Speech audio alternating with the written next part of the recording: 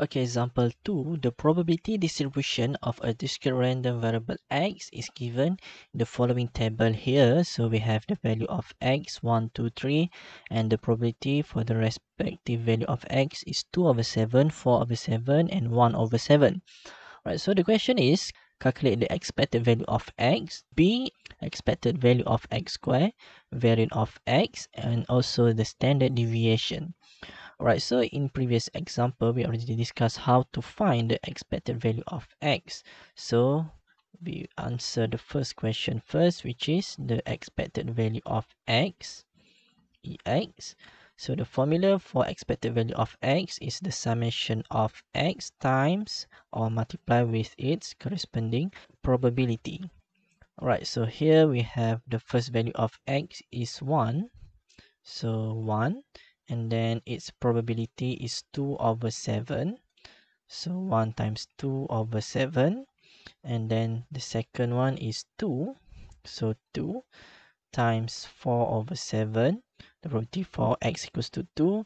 And plus 3. Okay, plus 3 times 1 over 7. So this is equals to 2 over 7 plus 8 over 7 plus 3 over 7, which is equals to 13 over 7. So we get the expected value of x for this question is 13 over 7.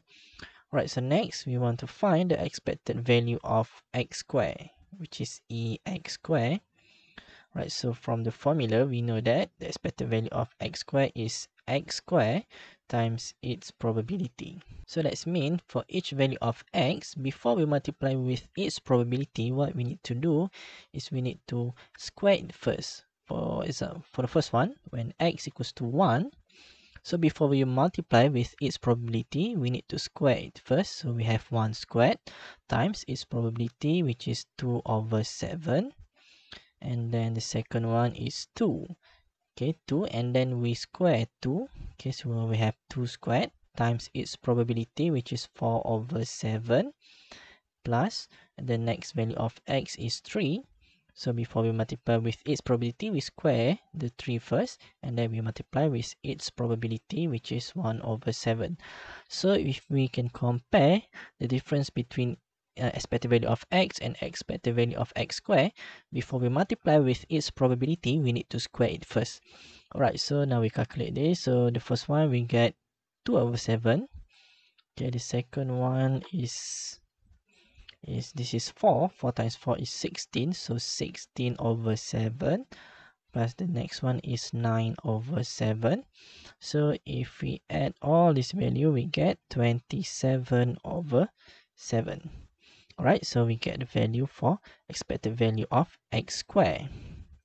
Alright, so that's we finish with ex and ex squared. So now C is we need to find the variance of x.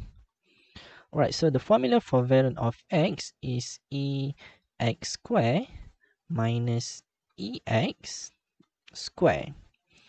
Right, so here this is two different things, which is because ex squared is what we get here, which is 27 over 7 for ex squared, and ex is the first part that we do, which is 13 over 7. So we need to put this value into this formula. So the first one ex squared, which is 27 over 7 minus, and we take ex, which is 13 over 7, and then square. Alright, so we calculate this value, we get 20 over 49. Alright, so we get the variance of x. And in part D, okay, the fourth question, that we need to find the standard deviation. Alright, so standard deviation is just a square root of the variance. The variance of x. So we know that the variance of x is 20 over 49. So the standard deviation is square root of 20 over 49.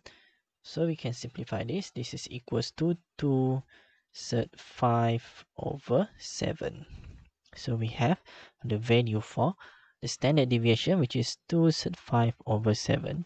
So that's how we calculate, okay, the value for ex squared, the variance of x, and also the standard deviation.